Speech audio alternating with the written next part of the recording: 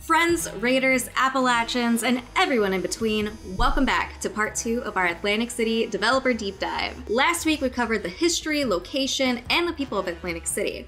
If you missed it, you can go ahead and watch it somewhere in this general vicinity. Our editing team will put a clickable link for you, and it'll take you right there. It's magic. Not really magic. It would be fun if it was. I'm your host and community manager, Lady Devann, and this week I am joined by Christian Sheppard, lead animator. Hi.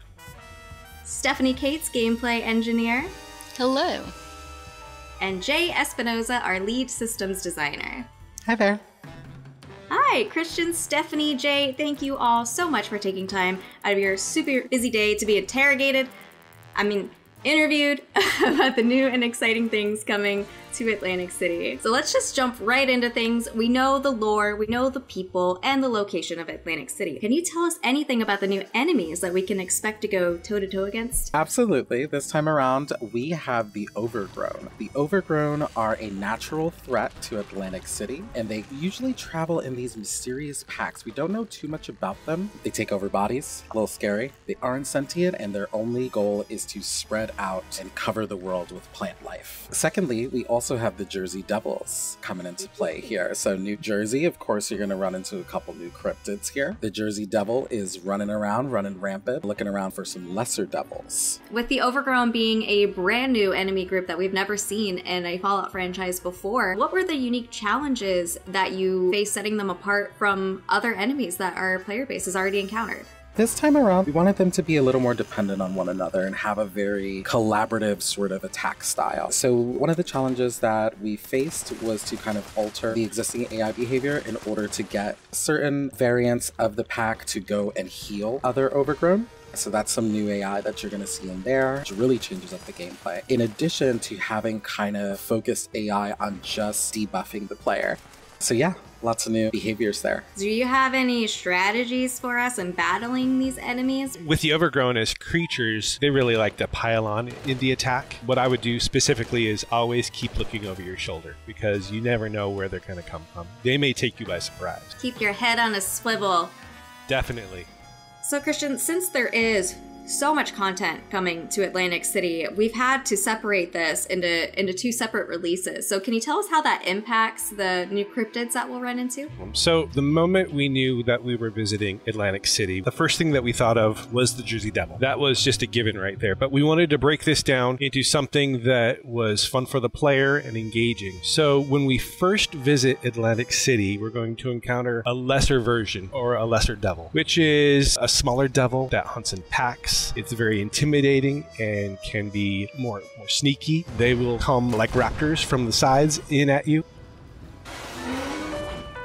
So we wanted an encounter that exemplified what a devil was, but it wasn't the Jersey Devil yet. The Jersey Devil, however, we will encounter at another instance or visit to Atlantic City. But as opposed to being an expedition, we will probably encounter the Jersey Devil in the main quest line as the big bad boss. And the Jersey Devil is just intimidating. I mean, the name just really implies it all right there. It is a devil. It's just scary, mean, fiery red with fire in its eyes. He lives up to his name. He's definitely unique as far as our enemies go. I have chills already. I know our player base is super excited to see him in-game. The Jersey Devil has always been one of the top requested cryptids from our community to join 76, so we're very excited for that. So now that we know what kind of threats that we can expect to run into, what about the rewards that we get for surviving?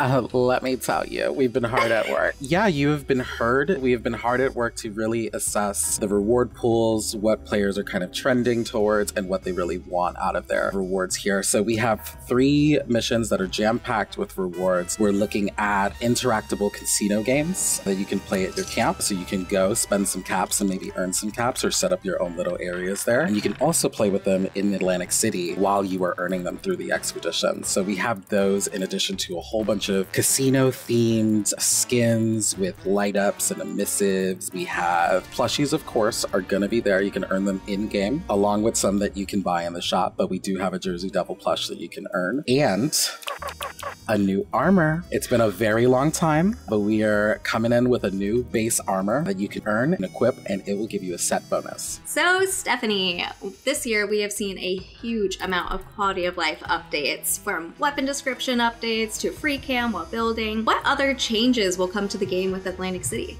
Yes, I'm excited to share a few camp quality of life updates we've been working on to bring more quality to your lives. So free cam in camps has already made a splash for our builder community. It empowers the way you build camps, and now we want to use it to enrich the way you share camps. So with this update, you'll be able to enter free cam in photo mode while in your camps. So we can't wait to see your camps from a bird's eye view with all your filters, frames, poses, and of course it's untethered from the character. It will have its smooth cinematic controls, move through camp object collision, so you can create media of your camp to show it off in its best light. I know at least 10 of our community members who are big into the roleplay side of things that will be so excited to see the free cam in video form. It's going to really elevate the content that they create in the roleplay stories. Yes, we love seeing all the community camps, and we can't wait to see them in this new way. It'll make a huge difference. So the second feature we are adding in this patch, the ability to control the weather to create the best light for your camps. Weather forecasts all over Appalachia are predicting a 100% chance of not raining out your Meat Week cookout, unless you want it to. You will be able to build new weather station objects in your camp to generate your choice of weather within your build area for everyone to enjoy. So if it's looking too sunny and blissful for a winter wonderland camp, you can challenge your overcrowded power grids with the snowstorm. Your choice of weather can really complete the aesthetic for your camp builds. We're really excited to see this both in images and in living artwork in Appalachia. That's going to completely elevate the camp building game. I don't know about you guys, but I always make the scariest looking camps that I possibly can. And if it's sunny, it just ruins the vibe.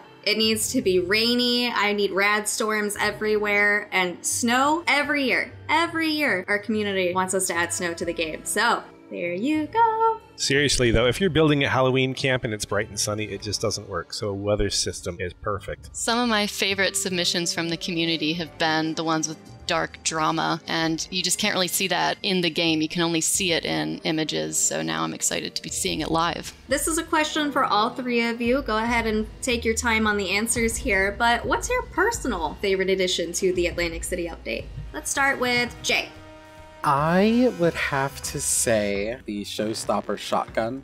It's super cool, very casino-like. It definitely gives me that fun casino theme, very upbeat and happy. What about you, Christian? For me, I actually have two things. And one is the Jersey Devil, because I have been living with the Jersey Devil now for the past several months. I know this creature very, very well. Every single motion, move, everything that it's supposed to do, I'm right there. In addition to the Jersey Devil, one of my favorite additions for Atlantic City is the foundation for what Atlantic City really is, and that's the addition of the casino. My goodness, we've been talking about adding a casino to the game for years. This was famously something that we added to Game Jam over 5 years ago. One of the famous Bethesda Game Studio game jams was created that way. So now that we're finally able to implement a casino to the game, I've been able to go in and help create animations for every single slot machine, roulette table, horse racing game, anything that you would have in a regular casino, we have there available for us to play right now. So that means you can make it so my character wins every time, right? Now you're just gonna ruin it for me now, aren't you? Luck of the draw. It's all about the chance. How are you, Stephanie? What do you think? Well, I'm the Jersey Devil's biggest fan. He is the coolest enemy. He really fits with the environment, and it's really this whole moment that you get to experience when you come across him. Any of you have any fun behind-the-scenes stories to share? Because I'm sure you got something with the animations for the Jersey Devil. Yeah, as we were going through the concepting stage, trying to figure out what this was going to look like, what it was going to do, we were going back and forth. Is it going to run around on all fours? Is it going to run around on two legs? And so I was literally back here in front of the camera with the whole team watching, just running around acting like a wild man, because we were trying, maybe it runs like this, and then I'd get feedback, maybe it runs like this, or it attacks like this. And so once we made a fool of ourselves enough, then we were able to really kind of zero in and dial in on what this thing actually looks like and does. And we ended on something that's terrifying. You had some other people joining in there too, like the set designers started up and they were like, no, I think it should be this. And once you start acting in front of the camera, it becomes infectious. Everyone joins in. Jay, Stephanie, do you guys have any fun behind the scenes stories on par with running as a Jersey Devil? Running with the Jersey Devil, per se? I don't think anything really amounts to that, but on my off hours, I put anime eyes on the creatures. Just really make emojis out of them. You have Jersey Devil Uwu. Little pink cheeks and sparkles. Yeah, the little flushes. Stephanie, what do you got? We have a lot of fun with camp building and in general behind the scenes. I will say the mallard duck camp object is near and dear to our hearts, so I'll be looking for that in all of your camps. So, the last question that I have for all of you today, I know you're very busy, so I want to let you get back to your workday and stop gabbing your ear off, but this is a very, very important one that all of our community is just up in arms about, so I want you to think very carefully about your answer. Is cobbler a pie? No. It's not. I am envisioning a delicious and untapped market in pie cobbler fusion, though. So, gotta find some of those. This is very polarizing. This is a polarizing question because I love pie and I love cobbler. Are they the same? No, they're not. Cobbler is a casserole. Oh, a casserole. That's a new Crumb on pitch. top. I haven't heard that one yet. Is No. cobbler a casserole? Don't come for me. All right? Sorry, Jake. What is a cobbler? Probably should have looked it up. I'm going to go with a pie. Wow. You know what? Yeah, just put one on the other team. Somebody's got to fight for the pie. Most of the devs now, I think we've kind of pushed into the it's not a pie category, but there are still a lot of players who are like, what are you talking about? It's totally a pie. And I love a cobbler. A cobbler, Jay, just so you know, a little bit of fruit kind of mashed together. You put a crumb over the top, a breading. What is it? What do you put on top of it? Pastry? See, you don't know either. And you bake it and you eat it because it's a delicious dessert. But it's not a pie. Never had to define cobbler before. But it is not a pie. I'm Team I love Stephanie. the gray food areas. Like, is a hot dog a sandwich? A cereal soup? These are the questions that keep me awake at night. All right, everybody. Well, I will let you get back into the casino. Thank you again so much, Christian, Jay, Stephanie, for joining us. We really appreciate having you on this dev dive. Yes, thank you. Glad to be here. Thank you. For everybody watching right now as well, our journey to Atlantic City begins on December 5th. To all of our now 16 million vault dwellers out there, we found out it's 16 last week. We will see you in Appalachia.